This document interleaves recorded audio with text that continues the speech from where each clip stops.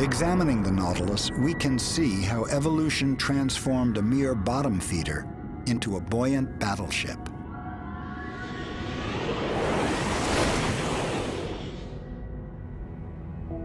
At its head, a mass of 90 or more muscular tentacles can extend from sheaths to seize its prey.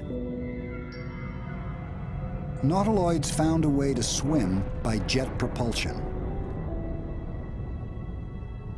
Water is taken in and rapidly forced out of a funnel that steers and propels the Nautilus. It evolved from the ancient foot to become like a flexible exhaust pipe that also serves as a rudder.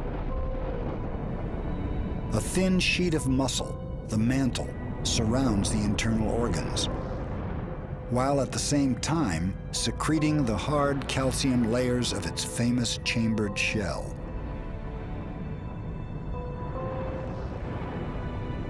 An ancient Nautilus was the original jaws, the first animal with vertically clamping mouthparts.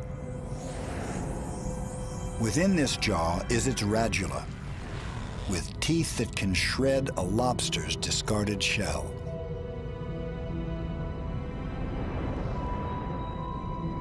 Every feature of the Nautilus design is a legacy from its ancestors and the world they encountered.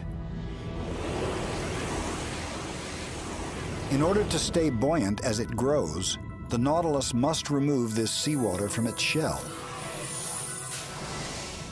To do so, it uses a tube called the siphuncle, which spirals through every chamber. Cells in this tube gradually pull the water into the animal's blood system, leaving only gas.